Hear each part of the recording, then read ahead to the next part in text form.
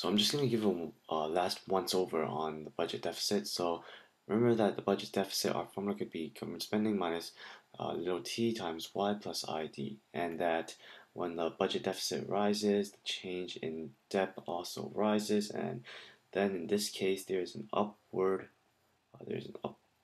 pressure on debt, and this is supposed to be two words, not one word. And in this case, the arrows are both pointing down. That must mean that there's a downward pressure on debt.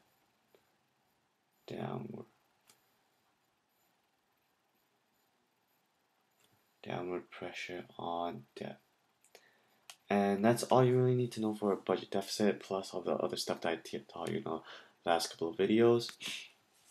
So in this video, we're going to go through the debt to GDP ratio and pretty much the formula for the GDP ratio. The debt to GDP ratio is D equals debt over GDP. There are various ways to calculate debt to GDP ratio, but this is the most popular one. And we can abbreviate that as big D over Y. And this D is how much debt we have, relative to our nominal GDP.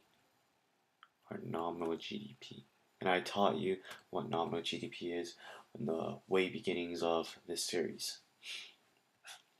Now, change in little d, change in the debt to GDP ratio, is equal to change in big D, the debt, minus change in Y.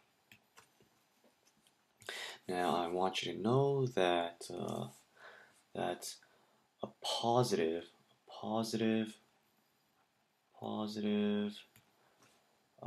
change in D that is bigger than change in Y. This will lead to increase in the debt to GDP ratio. And one last thing, if we take D, the change in D, and divide it by capital D and capital Y, then we would get something called the growth rate on debt. The growth rate on debt. So let's go through a quick example of that. So let's say that our debt, I'm just doing this off the top of my head. So let's say that our debt, our capital D, is equal to 2, and our GDP, or Y, let's just use the letters, or Y, is equal to 1. Then our little d is equal to 2 over 1, which is 2.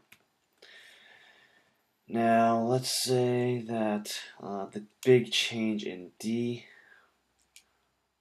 is equal to 10, and big change in Y is equal to 3.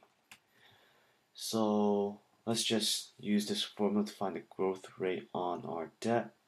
So big change in D, 10 over the capital D, which is 2, minus change in Y is 3 over capital Y, which is 1.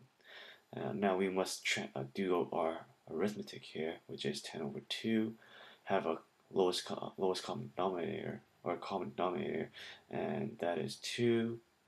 6 equals 4 over 2 equals 2, and this D, which is 2, is equal to that D, which is 2. So essentially, our debt is doubling.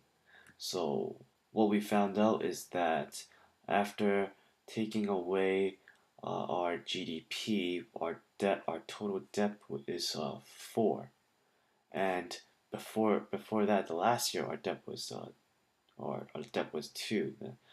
Then that or not last year, then the debt to GDP ratio was 2. So pretty much the growth rate on debt is 2. If you take 2 times 2, we get the 4, which is uh, the debt we end up with at the end of the year. And this is all I want to teach you in this video.